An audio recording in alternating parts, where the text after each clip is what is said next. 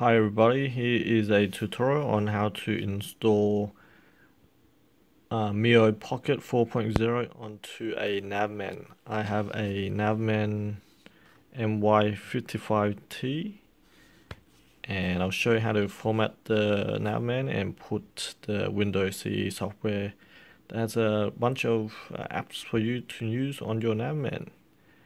Alright, let's get started. Okay, welcome back.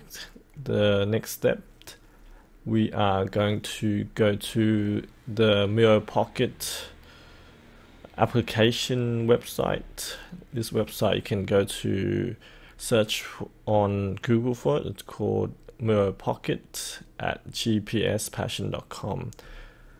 And this is a documentation that we're going to use to be following to do this installation. So okay, after the next step is we will need to get a USB cable, connect that to your Navman, and you can see the software for the Navman when it's connected. So we'll double click this and we will need to back up these files. So you will need to copy, cut it, and put it somewhere already. I've already have backed it up, and I'm just gonna go ahead and format this and put the new files into my Navman device. So I'll just start format this, right click, click format, and let it format. And after you format, it should be an empty like an empty device. And then the next step, what we need to do is connect the USB into your Navman or a micro SD reader, and you will need to go to this website, go to MediaFire, and download this Windows CE application. Just go ahead and click download to your computer.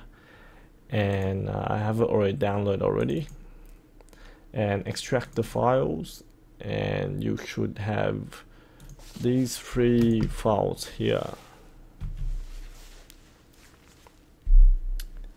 Okay, so when you extracted the file, you need to copy 3 files. We will need to copy media, autorun, autorun MSC, and also a mod script file. We'll copy all of that, and we will want to put that on the USB, and you would also just put it on here. So I have my media file, Mio autorun, and I'll put the 3 other files into a folder called Seeker T525. Alright, so this part here is for depending on your device, where you backed up that file. I put it into, yep, this was the file that I backed up. You need to go to the source txt file, and you need to look for the software name. So before the letter 6, we have the name Seeker _ T525.